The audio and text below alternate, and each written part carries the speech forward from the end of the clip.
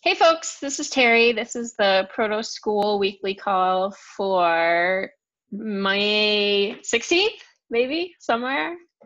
I think that's when it is now where I am. So we've been working hard on ProtoSchool this week, but not been doing a good job of making notes for our call. So we'll wing it a little today. In terms of, so we can kind of go through in the usual order. So content development itself is probably me who's been doing the most on that. I've been continuing with the MFS tutorial and making good progress. I have one little blocker right now, which Ollie is trying to help me get unstuck with. And then I have a little bit more validation to add. And then we should be pretty close to having a first draft, hopefully within a week. And then I would love some testers to work through it and let me know what's confusing or not, and whether the flow that we invented makes sense to people who didn't invent it. But I really hope that's nearing its end. In terms of more UX-y things, Diogo, what have you been up to? So anything you actually remember? I know you've been doing stuff. Yeah, I have to check my notes. It was pretty minor stuff, but I can show. Sure. Yeah. So I'm not gonna do a live show and tell. No worries. Yeah. So I forgot about this. One nice thing we added was now we have support for for those red and green. Yep. Yeah, when you log messages to the user, before you basically you just log strings, and right now you can make it a bit prettier. Now you can log with Markdown. That's tiny detail, but it's good. Yeah, that's one of the things I noticed also when I was proofing that I'm trying to be good and not put everything in the same issue, but we should go back to the first ones that were built, because I think Volker was using that to do a lot of the stuff that now we would do in the log box. So there might be a few things where we want to move some of what's in the success or fail message to the log, where there's a little more space to kind of show and have more formatting of the data when you are showing something more complex. Yeah, that makes sense. But that's not something that's urgent. But but it's a nice addition too. Yeah. A super minor detail is now. Can you see? Oh yeah. Zooming in. See, I told you did things. You've been doing stuff. Can you guys see when I zoom? It's not getting bigger. It's big enough for me to see what I know we're looking at. Jim, can you tell what we're looking at? Do you know what we're about to be excited about? No. It's okay. So, previously we had this little icon was a play icon. Yeah, it was like the triangle, so it looked more like playing. It implied that a video would be playing, so people got confused. So I made this little icon. We changed it here. So as I said, super minor. And I had fixed. I don't know if it was before or after the last call, but I fixed a problem with the alt tags. So it was, if you used a screen reader, it was reading the in progress as complete instead. But it was cool that when I used the screen reader, it worked like exactly the way we intended. Like lesson 1 is complete. This one's in progress. This one's not yet started. So it's good. Yeah, that's cool. What else, Diogo? Just one more stuff that I've been working on. As we already talked about, it would be cool to give the authors the possibility to add another lesson, a final lesson for wrapping up the tutorial, basically, or linking to external sources, like a lesson that is just like next steps. So I've been working on that. Let me see. So now we can create one. I've already updated the README, and there's an open PR if you guys want to check it out. This is failing. I'm already fixing the tests, but I forgot something, so it's crashing. But so you get an idea. Now we have a final lesson that I named it resources. It will have on every tutorial, it will have the same name we can Yep. change that. I've gone with resources, but we can have Mm-hmm. whatever, a little description here. And when you, well, you basically, I've managed to put, it's like a separate question. We are on this tutorial, there are 3 lessons and Mm-hmm. there are the resources. Personally, I prefer having resources instead of lesson 4 because it's not a lesson. So I ended up doing lesson 3 of 3, and then you have a next, and then you come to the next steps or resources, or what do you think the copy will be? So this will be just Markdown. It's only a Markdown file in our, go ahead, sir. Yeah, so my concern with it being Markdown is that it might be too open-ended. So what I want is for this to be really, I think we talked a little about this earlier, like I want every author to use this in the same way as each other. So like for example, one thing we could decide is that this is, there are certain headers you can select from, and then you're giving it content to put in the bullets, like places to contribute and other tutorials or something like that, where it's very structured and everyone's will have the same format as each other, even though the content will be different. So we're giving more guidance as to like, what's the right way to use this? Because if really what you're doing is writing about, like, if you're just wrapping up the content, that shouldn't be this. That should be a separate, like, text-only lesson in your thing. This should always be like the links out to learn more, to go to the next thing that makes sense for you to try. So I want to think of like, what's the most structure we can provide that will make people use it consistently. And it's kind of questionable, like exactly how we want to accomplish that and how it then translates into them making it. So they might be creating it using like a JSON object or something, depending what we, it's like the category that it goes in the chunks of bullets or something, instead of writing freeform Markdown. Do you know what I mean? Yeah, I do. So what are you? I agree, or maybe Sort of. I don't agree. Okay. I think the authors should have the liberty to write whatever, but I agree on the fact that if they just want to write, they can just create another lesson, a text-only lesson. But if we want to make it a bit more scoped and with the same layout, we have to define that layout so I can put it in a component or something like that. Right. Yeah. Yeah, we have to define that. What do you think, Jim? Potentially, I don't know, I haven't done research, but like this might be a job for a schema or something that you can do, that you can apply on the Markdown. So it's like, it has to validate.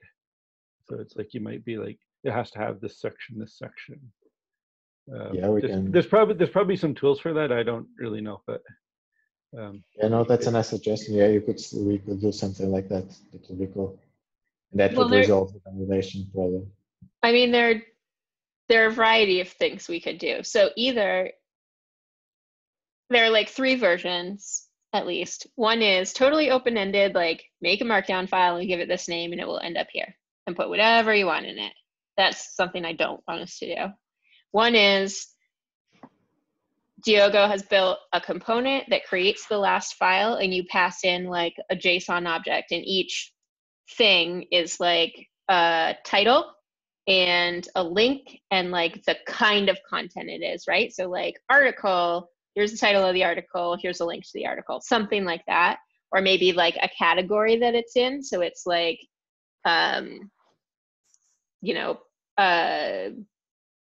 these are horrible names, but like websites that use this feature, like real life applications of this in the wild, or other tutorials or other things in ProtoSchool to go to or whatever. Like we think of what those categories are, and then they put a category and then the specific information like that they want in each of these bulleted things. And then this would always, like it would only load the header if it had content to go under it, but it would be structured. So like these are the categories in everything, and then you just click on the thing you want to go to.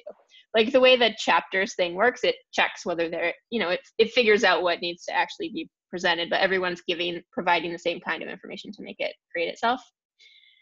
The in-between would be if we if we were not going to be that structured and we were going to have them use Markdown, then we should be providing a template that's precisely the way we want it. Like, is there a loose paragraph at the top, or like a set paragraph of introductory text, like, hey, it's time to learn more, and then headers that we want them to use, and they're already in, like, all the Markdown is there, and there's a sample bullet that says, like, name of article, link to article, whatever, that is all written out, and they're replacing the content with what they want. But they would then, some of them would try to do something completely different, and we'd, in the proofing process, catch it and say, please don't do that. Some of them would use it as we intend and actually replace it with relevant content. Some of them would not want to use the fourth category of stuff, and they'd just delete it or whatever. And again, we'd catch it in the proofing if they were doing something far off. But I think the more, whatever we want it to come out as, we want to get as close to that as possible at the time that they're building it, so we don't end up having the back and forth and making them feel like they've wasted time coming up with a new format if we didn't want them to do it in that format. And I really want the consistency to make the site feel cohesive. Yeah. Well, consistency wise, I would say, as they already have to put things on JSON files, the best would be a JSON, as you said. Yeah. Text. But do we want to allow Markdown, or it would be just simple? I guess the question would be, like, for each resource,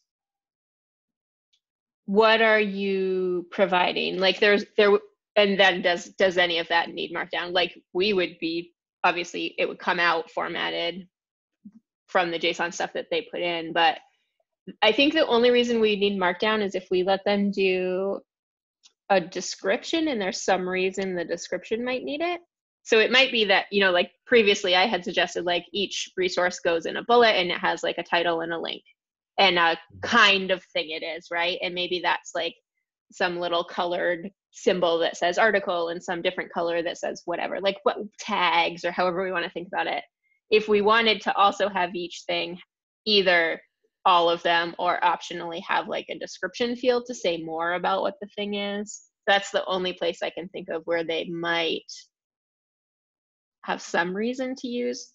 No, but I don't really want them, but then they could use it to kind of mess with the formatting. So if they're going to do it through JSON, I feel like, okay, the description is just going to be plain text that comes out in the font we chose for it to come out in, and the headers are going to come out. So we don't want them to use Markdown to make their description look like a header or something, right? Yeah, yeah, I agree. As we want to make it strict, so JSON. Yeah, yeah, and I mean, we'll get, this is a feature that we will get feedback on and we'll implement it. So we'll just build it in a way that, like, we know that we're going to want it to be consistent, but we'll build it in a way that it will be easy for us to change what tags exist or what categories exist or rename the categories or whatever as we get feedback from people about how they actually want to be using it. I don't know. Does that make sense? Does it sound okay to you guys? Yeah. Yeah. The one thing that worries me about this is I think people will end up not using this and just creating a new text-only lesson to wrap up what they want to wrap up. I think that's a real possibility. So I think it will be I think it's a mandatory feature. Is it a feature if it's mandatory? I think it's a thing that every lesson will have.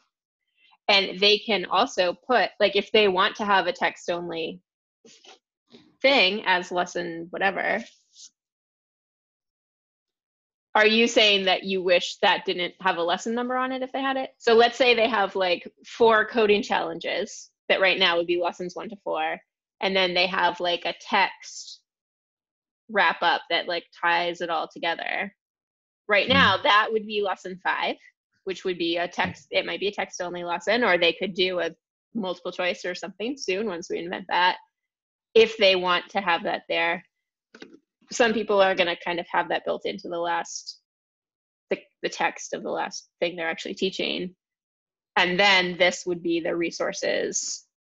So the other option would be, if your concern is about that text being called a lesson when it's not an exercise, we could make a category that's like so like lesson whatever, wrap up, and then resources and wrap up would be just a text. It would be a text only file that prints a different name. Instead of printing lesson, it prints the words wrap up. But you would make it using the text only template. But if someone submitted that to me, if someone submitted a workshop and did that and didn't also include the resources page, I would ask them to go back and make it. Like, I think we want it to be built into the thing. And I think as we add this feature, we want to go back and add these pages for the other ones. People will disagree about what the content should be, and we can update it as we go. But we want to make it so that as soon as we merge this PR, everything that already exists has one of these, and everything moving forward has a resources page. That's my vision for it. Okay, can you do me a huge favor then? Write up in an issue the template that you have in mind. Yeah, I guess so. I can take a first stab at it, and then we can see what people disagree with, and then we can go from there. Yeah. Okay. Yeah. Did I get at what your concern was with like the labeling of the last thing? You have to put text at the end, or?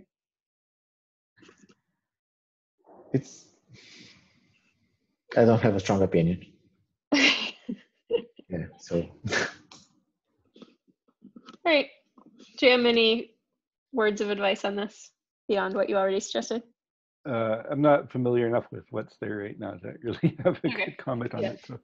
I mean, this is going to be the opportunity. Like a lot of times people suggest content that doesn't work, like that won't yet work, be supported by ProtoSchool, right? Like if you want to teach a command line thing, that doesn't work in ProtoSchool right now. And the compromise is like, hey, that's a great idea. You have this great resource, build it somewhere else and we can link to it from the closest related thing, right? You can do this and then you can go and build a whole D app with the new skills you learned by going outside to the site. So that's the main purpose, is like letting people get references to some content that lives outside of ProtoSchool and can't fit in ProtoSchool or doesn't make sense to. And just have ways to feel like this is this continued journey, and you can choose to be done if you want to when you're done with our lessons, but you don't need to be. There's always more out there to learn. So, I mean, that's the point of it. So, however we accomplish that. Cool. Anything else on the UX side? I'm trying to think whether I've been doing anything. I don't know. And then on the kind of chapter organizing side, there are a few requests for new chapters that are queued up that I need to circle around and dig into and get to maybe next week, have some time to set up some more chapters, repos for people. And I was just talking to Ollie, and he has offered to take the first stab at setting up our probably using the Countly account that we have for IPFS to set up some measurement stuff. So being able to figure out page views and has an idea for how you work around the fact that because it's a single page application, it's really on only one page. There's like things you can put in the router. So it triggers an event that makes Countly see it as a different page view or whatever. So that's Countly, for people who haven't seen it, is like an alternative to Google Analytics that might be less scary for people who hear the phrase. And that's where we'll also track things like, did you need to push on the reset code button, or did you push to view the solution? And that will help us figure out which lessons are too hard. The page views will help us figure out which lessons are most popular, all of that stuff. We could probably also track, did you click the thing at the bottom that says that you have a question? We can get a sense of that, obviously, from the issues that come in, but it probably there might be a way to track it there too. Yeah, so Ollie offered to take that on. And then I think the next big thing that we want to prioritize, a lot of the work that we're doing right now is as a lead up to IPFS camp, which for anyone watching, apply by tomorrow, because then you won't be able to, for IPFS camp, which is in Barcelona, June 27th to 30th. So I've had conversations with Lydell and Alan about what they might do, which would be pretty light on ProtoSchool. If they do anything, it would be more likely to be like text or multiple choice things. But I'm, staying in those conversations to see what content we might have coming through, in which case one of our big priorities will be to help them get that stuff through, help proof it, help with any questions they have about building it. But the next UX feature that we need to focus on after the thing that you're doing right now, Diogo, is being able to have multiple choice lessons as a format. So that's something that I would have fun doing, either myself or pairing, to try to make that an option for people. And that's something that Alan might be interested in using for camp. So we want to try to at least start on it next week, I'd say. Yeah, anything else in ProtoSchool land that we want to talk about? Or related, ProtoSchool related, adjacent? Do you have any adjacent things you want to talk about, Jim? Not really. I've got some ideas, but we can leave that for another meeting. So. Okay. Yeah, and I think a lot of ideas will come out of camp too. I think it would be nice. It's a big ask, but I think it would be really nice for us to get to a point where, even though we don't have the content built, we have kind of a tree of what is the content we hope will get built, so that people who are interested in building but don't have their own idea for content, or maybe they have an idea but their idea can't yet be supported in ProtoSchool, but hey, pick from these things, which can be. So that's something that I hope we could create before IPFS camp and iterate on while we're there. Just get those ideas down. And some of them will be things that we can do with the state of the site right now, even if we don't have time to, but they can be done within the current scope. And some of them will be things that are currently out of scope, and we can decide whether or not to change the system to make them in scope. But I think that's something that will be helpful to get more contributors, is having a few issues that people could take if they want to. Yeah. Cool. Anything else people want to chat about? No. Alrighty. Oh yeah, I bet none of us were taking notes, so that'll be fun. I'll go back and see if I can remember anything. Or if you remember you showed us something, go drop it in the notes, and then I'll go back and fill in whatever I remember. And then share the video and the notes with everyone. These notes, by the way, live in the roadmap repo in the ProtoSchool org if anybody's looking for them. So yeah, that's it for me today, and we'll see you all next week. And then there are a lot of ProtoSchool chapter leaders who have been accepted for IPFS camp, so I'm excited to see some of them there. Should be good. Cool. I'll talk to you guys later. Thanks for all the hard work, Diogo. No problem. Jim, I'm sure you're doing hard work. It's just on different things. Thanks for all your hard work on other things that are related for our community. Okay. I'll talk to you guys later. Bye. Bye, guys.